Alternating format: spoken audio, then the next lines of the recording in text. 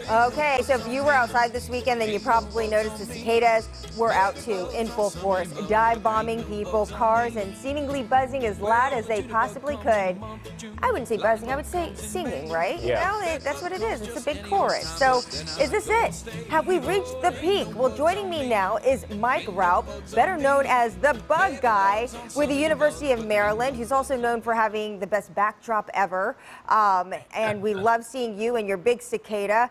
And so, yes, everybody, this was all the rage, everybody talking about it. If you hadn't seen the cicadas before or hadn't heard them, you probably felt one or two ping you this past weekend. So is this it? Have we peaked?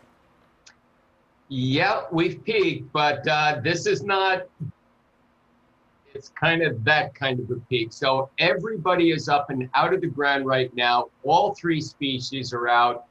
They're up in the treetops. It's simply biology right now, gang. The warmer the temperature is, and we've had some really hot days this past week, the louder they're going to sing. It's simply a lot of teenage hot romance up in the treetops right now. That's what it's all about. Yeah, I was going to ask you because I saw a video, and I don't know, it looked like they were playing tug of war. We had one cicada going east, one going west. They were attached through, it looked like through their tail ends. Yeah. So is that, did I witness some mating? And does it happen on the ground or is it only up in the trees? It happens everywhere, and you did witness a mating, and you know, they just do things a little bit differently than, let's say, most of us. Let's put it that way. So, yeah, they're going to do some of that, no question. Yeah, I mean, they definitely were not shy.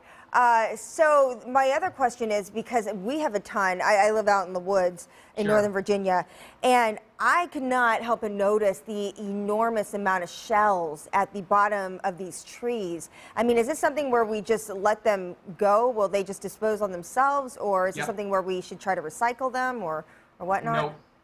No, great question. These cicadas and their shells are actually going to recycle themselves. What we know from scientific study is this is a tremendous nutrient pulse back into our ecosystems that actually some of the plants in the microbial community that help sustain our plants are actually going to benefit enormously by this. Ooh. So just let them be in place. They're going to recycle all their own. You don't have to worry about it.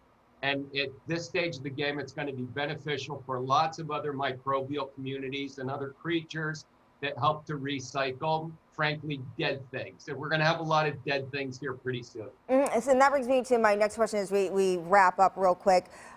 When do you foresee them disappearing? I know some people want to know that. And is it a matter of those that survive, they dive back into the ground? I mean, how does that work? What's next? Yeah, great questions. Yeah, we'll see. They'll be gone, fundamentally gone over the next 2 or 3 weeks, certainly by the 4th of July. It's going to quiet down. The last survivors will have their way. Now, what they're going to do now, what they're doing in the treetops right now, in addition to mating, is they're moving out to small twigs where they're going to lay their eggs in what we call egg nest, 20 to 30. Each female can lay 400 to 600 eggs. And then sometime in July and August, those eggs are going to hatch, and those tiny nymphs are going to tunnel. They're going to drop to the ground.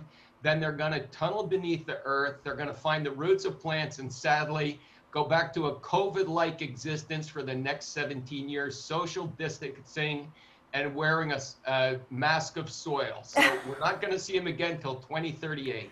Hey. At least we know they'll be safe. So it is so phenomenal to think about the entire process, and we appreciate you helping us all along the way. Happy cicada season. Thanks so much. Thanks. Always.